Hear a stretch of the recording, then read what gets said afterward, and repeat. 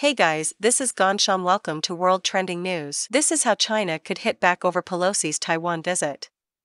With House Speaker Nancy Pelosi poised to land in Taiwan later on Tuesday, the world is now bracing for China's response.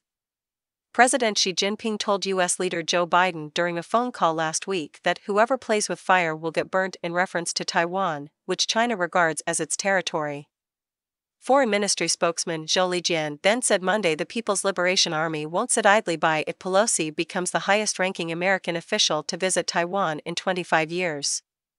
Neither Xi nor Biden have an interest in triggering a conflict that could do even more economic damage at home, and the call last week indicated they were preparing for their first face-to-face meeting as leaders in the coming months.